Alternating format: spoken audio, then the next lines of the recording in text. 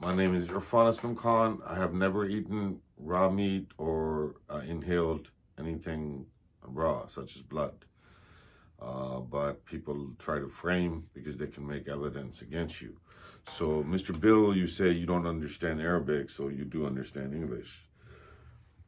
Woe to al-munafiqeen, those who give less in measure and weight, those who, when they have to receive by measure from men, demand full measure, and when they have to give by measure or weight, give less than due.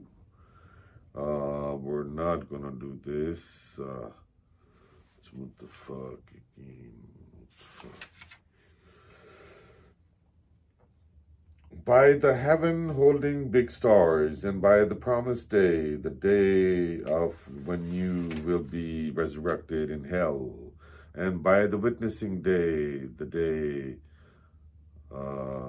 cursed for the people of the ditch, those who use torturing methods. When they sat by the fire and they witnessed what they were doing against the believers, believing men and believing women, children too, killing them, torturing them, bombing them.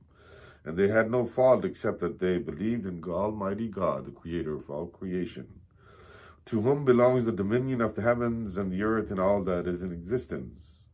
And God is a witness over his creation. Verily those who put into trial the believing men and believing women by torturing and making them suffer will burn in the hellfire for eternity. We'll end it here. I hope you understand, Bill. You want to torture? Torture.